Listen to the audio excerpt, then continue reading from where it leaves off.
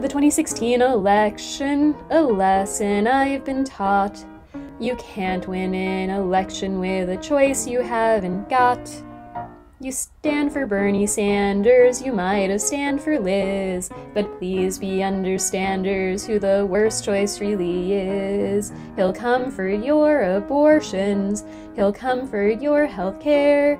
Whatever you hate about Joe, Trump is worse. He's a curse. Why not? Come on, just vote for old Joe today.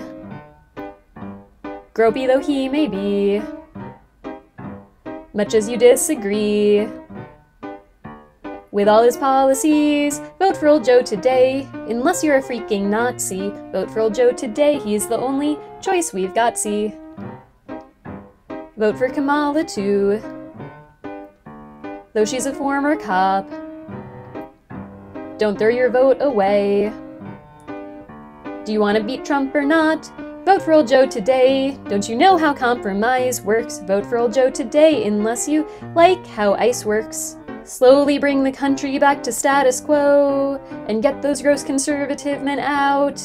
Jared Kushner, Ben Shapiro, Lindsey Graham, Mitch McConnell, Rogan Bros. It hurts me so much to say, but one rape's better than 20. Vote for old Joe today, he respects women plenty. And to be fair, we don't know for sure that he raped a woman, but even if he did, one rape's way better than 20 rapes, Surely you prefer someone who's moderate to someone who decidedly is not.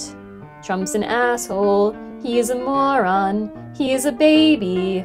Just stop and vote for old Joe today. Listen to all of my fears, vote for old Joe today. Roe won't survive, we won't survive, hope won't survive. 4 more years.